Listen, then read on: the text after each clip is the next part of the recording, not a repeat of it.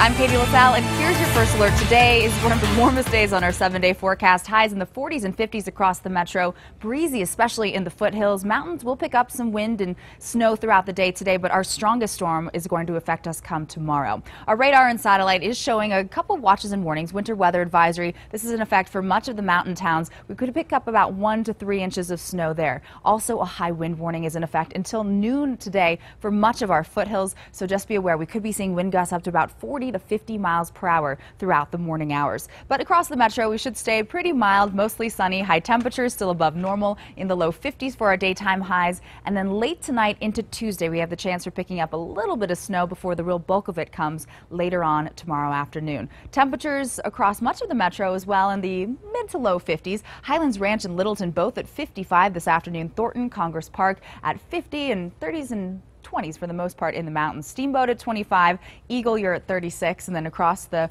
western slope we'll see temperatures today in the 40s with some 60s down to the southeast. Now here's our futurecast. Throughout the day today, the mountains really have the best chance of picking up that snow. 1 to 3 inches expected here. Now by tonight we could see some of those snow showers roll off the foothills onto the plains, but we're really not looking at much in the way of accumulating snow tonight. Our drive tomorrow morning is looking a-okay right now, but really this is stopped at 9:30 tomorrow night. This is when the bulk of the storm will roll through, a little bit later than what we first expected, but we are looking at maybe about 2 to 5 inches of snow accumulation across the plains in the metro area. This is all due to this Arctic cold front that's moving down. That'll bring our snow totals up to 2 to 3 inches today, and then could see 2 to 5 by tomorrow. So tonight in Denver, still pretty mild, 16 degrees though, so cold to start the day. And then by tomorrow for Tuesday, 22 is our expected high temperature. So just make sure you're prepared for some very frigid weather. Wednesday, Thursday, take a look at our high temperatures. Teens, 20s, negative numbers expected